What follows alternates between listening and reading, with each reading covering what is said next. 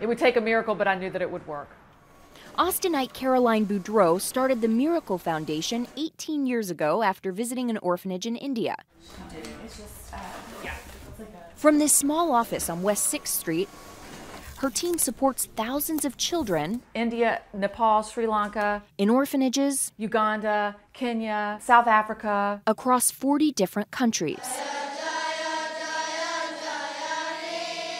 They started with simply advocating for better conditions in these orphanages, but in the past year, so Miracle Foundation changed our focus, and we're starting to get children out of institutions and back with their moms and dads. Boudreau says 85% of the kids she works with have families. The only reason they're in children's homes is that their parents can't provide for them. What a high price to pay for being poor. This holiday season, as they celebrate their country's own holidays and festivals, Boudreau is asking Austinites to step in and help. We're not trying to just get them home for the holidays. We're trying to keep them home.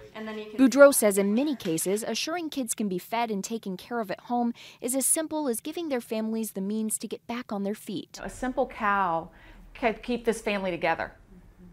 So, and it's a lot less expensive. It's a lot more sustainable. It's where the children need and deserve to be. Boudreau says so far, Miracle Foundation has helped around 500 kids return home.